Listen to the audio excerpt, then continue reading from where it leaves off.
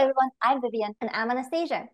In the previous episode, we have discussed that hierarchical navigable small worlds are based on two fundamental techniques.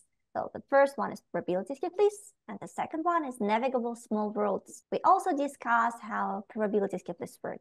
So today, let's discuss navigable small worlds, shortly NSW. NSW is a proximity graph. Because we're dealing with proximity graphs, we use vertices and links which show relationships between those vertices. In a typical proximity graph, vertices are connected to the closest neighbor via links. In NSW, vertices can be also connected to those that are far away. So in NSW, you can have short and long-range links. And in such a construction, each vertex can have connections to several vertices, which are called friends. When the graph is created, the vertices keep their friends list. Now, this means you have a high clustering coefficient and a short average path length. You can think of it as friends in real life.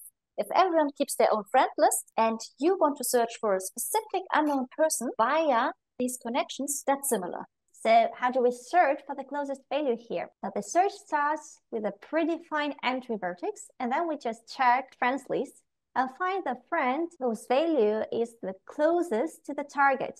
And then we just move there and we repeat the whole process. So such a search is called greedy search, and it allows you to move from one vertex to another until there are no other vertices which are closer to the target than the current one. This will be then the local minimum, and it works as a stop condition for the algorithm. Unfortunately, because it's not the global minimum, there is no guarantee that the value which you have found is actually the true closest element. In the next episode, we are going to build upon the knowledge from last episode on probability skip lists and today's knowledge on NSW graphs to look a little bit deeper into HNSW.